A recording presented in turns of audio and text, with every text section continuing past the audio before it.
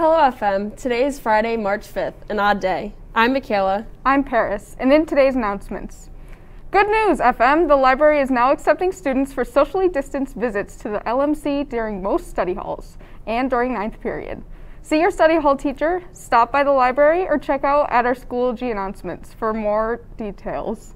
We can admit up to 40 students per period. Have questions? Contact Mrs. Petrolis or Mrs. Kleckner.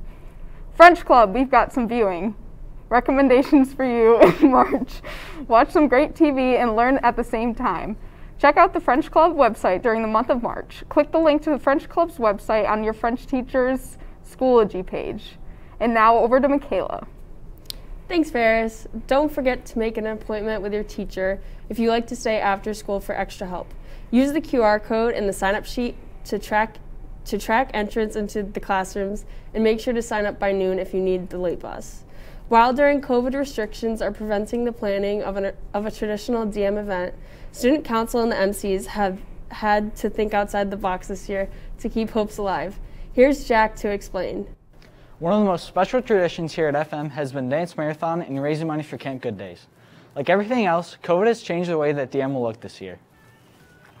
The biggest part of DM is fundraising for Camp Good Days, which has been severely diminished.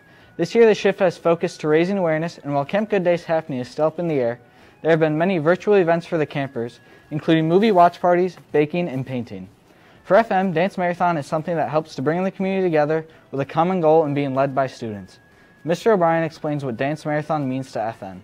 I think that we need to remember the traditions that we have here at FM. They're very, very important. People for generations have worked hard to have an event that is unlike any other that I can think of in the region.